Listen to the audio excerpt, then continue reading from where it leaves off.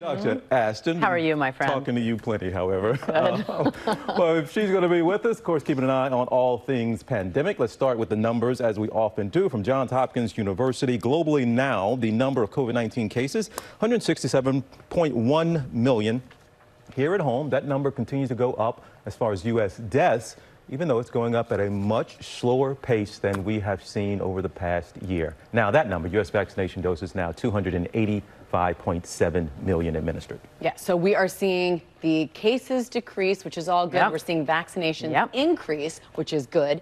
But we're also hearing something from the CDC. They're investigating a possible link between a heart condition and the vaccine in teens and young adults. What do we know? Keyword possible. So here's the latest on this. First of all, just some terminology. This is a condition called myocarditis. That refers to an inflammation of the heart muscle. Right now, there are only 14 cases. Luckily, most of them are mild. The vast majority presented about 4 days after the second dose, more common in men compared to women, by the way.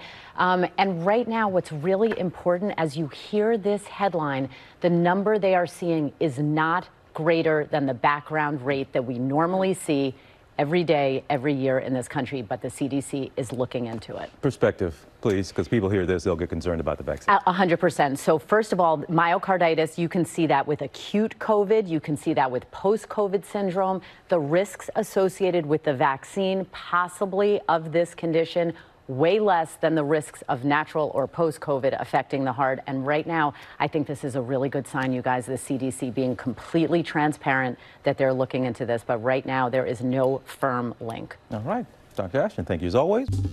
Well, hey there, GMA fans. Robin Roberts here. Thanks for checking out our YouTube channel. Lots of great stuff here. So go on, click the subscribe button right over here to get more of awesome videos and content from GMA every day, anytime. We thank you for watching, and we'll see you in the morning on GMA.